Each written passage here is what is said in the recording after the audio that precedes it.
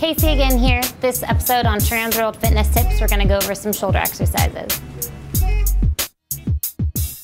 The traps, shoulder areas, very important as far as obviously, you got your hands on the handlebars, you're handling the bike. It's a lot of wear and tear on your shoulders.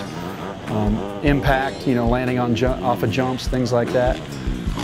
Shoulders are one of the first things that'll tire out. Josh Grant, one of our riders, says that's the first thing that he feels gets tired on him if he feels like he's not in shape, is he starts feeling his shoulders. So we'll hit the shoulders with actually a variety of exercises. I think it's real important to keep the shoulders strong. The rotator cuff complex, you'll see a lot of injuries in that area.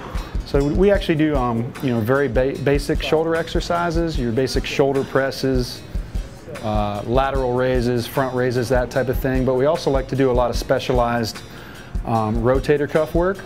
We'll do internal, external rotation, manual lateral raises. The thing with manuals is you keep constant pressure on the muscle, whether it's the concentric or the eccentric phase of the contraction, whether you're moving the weight up or down. You have that constant resistance. And it's very efficient. You can hit all different types of angles and things like that you might not be able to reach with a traditional dumbbell or weight. So manual resistance is very key in not only shoulder work, but everything that we do.